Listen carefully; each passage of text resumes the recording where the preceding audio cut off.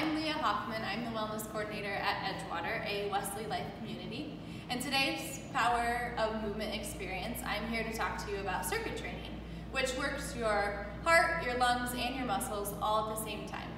Circuit training is great because it keeps you moving from one movement to the next with little rest, which helps keep your heart rate elevated, which helps you sustain your cardio-respiratory endurance. For today's Power of Movement experience, we have a circuit for you to complete from the comfort of your own home. You will complete 3 rounds of the following circuit with rest of 1 minute in between each round. Our first movement is high knees.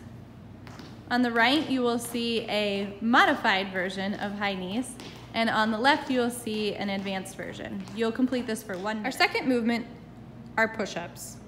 On the right, you will see a modified version, and on the left, you will see an advanced version. You will complete 15 reps. Our third movement are jump squats or bodyweight squats.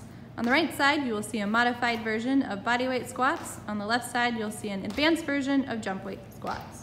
You'll complete 20 total reps. For our fourth movement, we have tricep dips. On the right, you'll see a modified version with knees bent, and on the left, you'll see an advanced version with knees straight. You will complete 15 reps. For our fifth movement, we have alternating jump lunges or alternating body weight lunges. On the right, you'll see a modified alternating body weight, and on the left, you'll see an advanced version. Complete 20 total reps. For our final movement of the circuit, we have a plank.